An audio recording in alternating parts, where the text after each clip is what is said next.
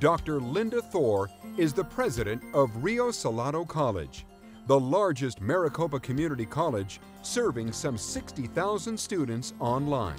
Rio Salado College is dedicated to making higher education accessible to the working adult, and we're particularly focused on women that make up about 2/3 of our enrollment.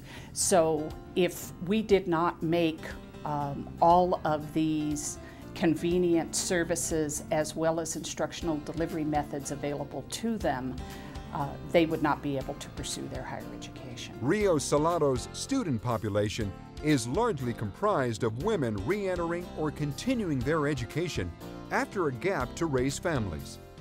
Dr. Thor has been the focus of 2 doctoral dissertations on female college presidents.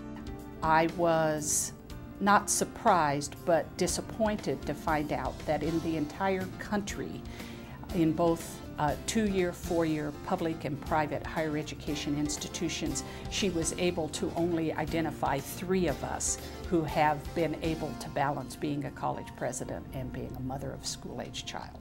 She is also dedicated to increasing awareness of public radio with her involvement in the Friends of Public Radio.